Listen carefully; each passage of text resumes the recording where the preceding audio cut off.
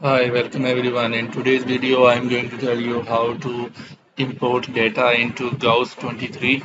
It's a data analysis software that has been shown a good development recently, and many studies have been found using this software, especially for advanced financial modeling in quantile regressions. So in this video, first we are going to import the data. So the first requirement to import data is that it should be saved in a CSV format.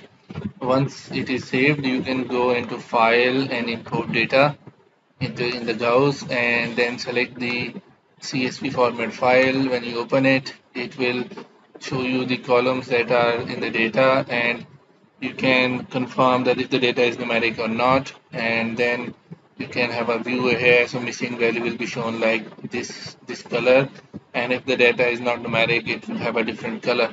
So like if it is a string, it will be like yellowish, and categorical data will be red. So when you press import, it will load the data into the Gauss. So you can double click here.